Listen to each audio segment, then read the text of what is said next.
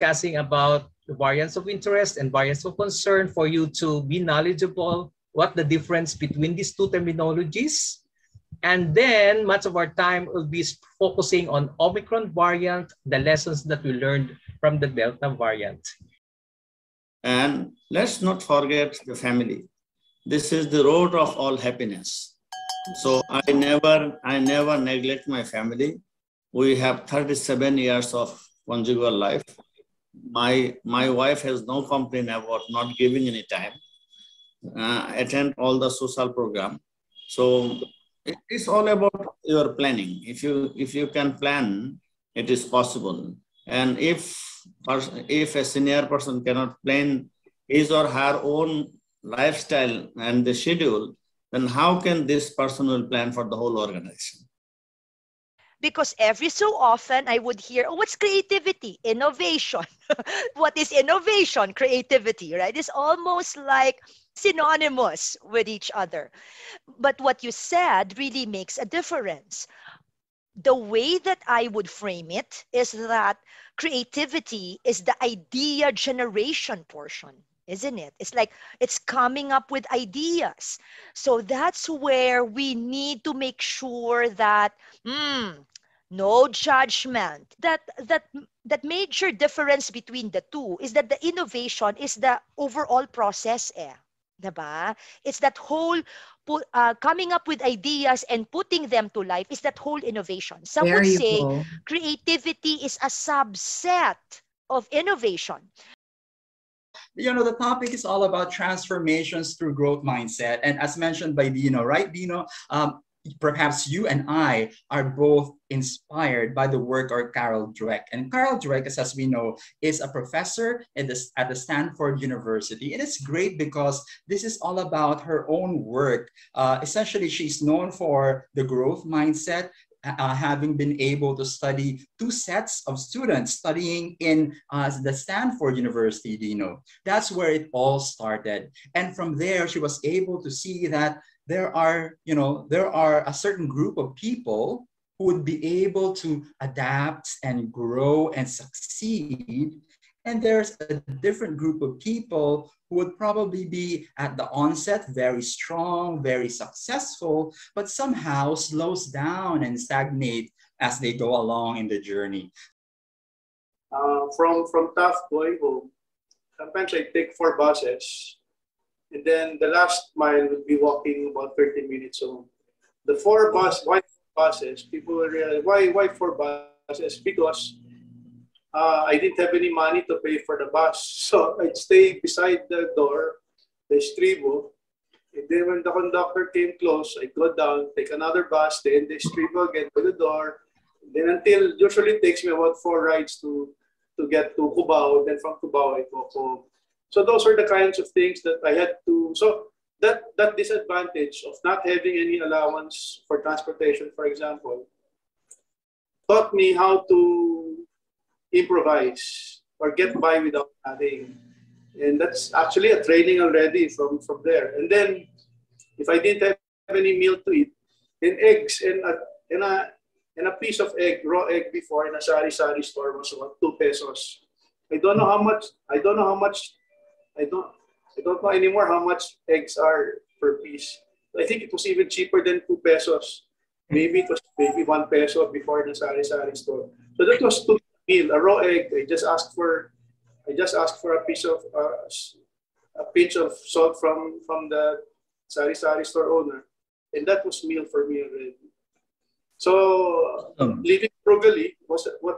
So that disadvantage of not having an allowance taught me how to live frugally, taught me how to be thrifty, and taught me how to improvise. So that's the part. Her career spans not just years, but decades. Mami Ray belongs to a world-class, world-known singing group called the Mabuhay Singers. This is a cultural group, cultural singing group that specializes in kundimans, and not just English, but in local dialects as well.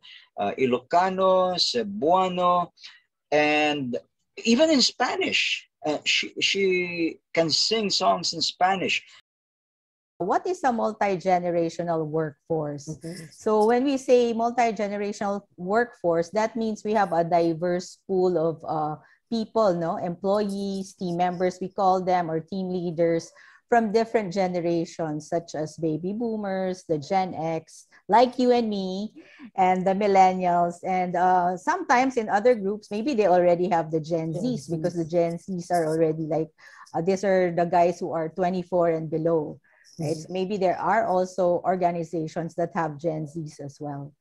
Okay, so to answer your question on advantages and disadvantages, the very first advantage that I can think of is that when you have a multi-generational workforce, you have a diverse pool of talents. And because of that, you have diversity of thoughts and ideas, which is very, very important. No? So even when I look at the studies about different generations, about diversity, just like the Gartner study that I have read, it says that 75% of companies with diverse workforce will exceed their financial targets. And they're likely to outperform their competitors by 50% more. And abundance is all about blessing, blessing, blessing, blessing. But in the local chapter, in the local arena, not many Filipinos know about it. So I decided to write a book and created a workshop on abundance. And the gist of my approach is abundance is abundare, overflowing, more than enough. Every moment is a blessing. Every moment has a blessing. If you cannot see the blessing, just look again. If you cannot feel the blessing, you just feel again, because the essence and the core of abundare, abundance, is there is always a blessing. Always, always a blessing. It is your birthright. Every moment, which is 2 seconds, is a blessing. Every moment, which is 2 seconds, has a blessing. So there cannot not be any blessing. Even if there's a fire outside, or your car had a flat tire, or there's traffic up ahead, initially it looks icky and you're angry and you're worried and you're stressed and you're tired, but shift to the perspective of abundance. There is something wonderful here. There is something wonderful here. I will have to look for it, because there can be no blessing. When I say the hybrid in our context, now we are talking of the world of work is changing. We are talking of work. The hybrid maybe means different things, but of course, where today the working people like to have their own flexibility to work, have their own flexibility of the time and the place. During the pandemic, we saw a lot of organizations shifting to working from home concept. Now with the pandemic maybe gradually erasing, we can see offices are opening, but again, we see Omicron or something going back. So there is a situation where people go to office for 2-3 days or 1-2 days, then work from home. And also there emerged a concept of work from anywhere, not only from home, from anywhere. Now you can see digital nomads in the IT industry. They are traveling around the world and working for an organization. So not only you're working from the office, you're also working from anywhere, maybe at different times. So hybrid is some sort of flexible way of working arrangement.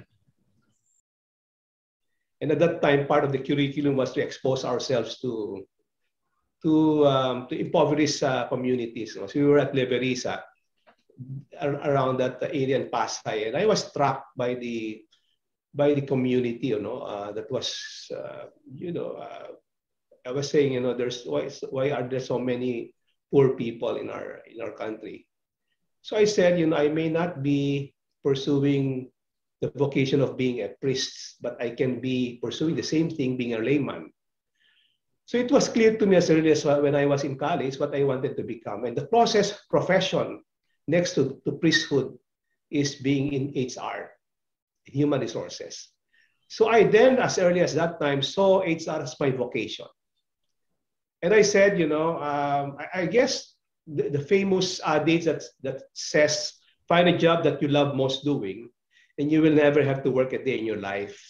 So in a great sense, human resources has become part of my life. It is not a career. It is not just a profession. It is part of my life. It is part of giving. It is part of my advocacy to help contribute in making people better. We need to have the following. Number one, to achieve a desired increased output of everyone who is out there, and improve efficiency of the workforce, and improve effectiveness of the efficiency and effectiveness of the employees. And number four, improve the utilization of all the available resources within our means.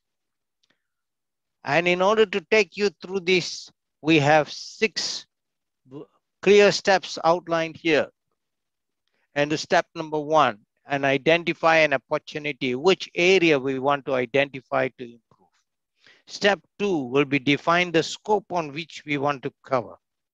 And step 3, document the process so that we are in line and we don't forget what we are going to do. Having done that, we got to evaluate the process in many aspects in terms of all areas. And 5, redesign the process, and finally implement. Not until I made it really a serious business. So yeah, and then I basically after that, after college, I went to have further studies in Florence, which is very influential also in my art making because Florence is the seat of classical realism, and also of course the murals. I went to Florence to study there actually murals. So there and then yeah, and I basically went with interior designers. So I partner with a lot of interior designers and continued my art making. And then well, lately actually, I have this urge of extending myself. No? So I remember my mentor always saying that told me that to be able to be a complete artist, you should learn. So you should be mentored. You should create. Of course, you have to have a physical, object or a physical artwork to show. And then third is to teach. So the cycle goes.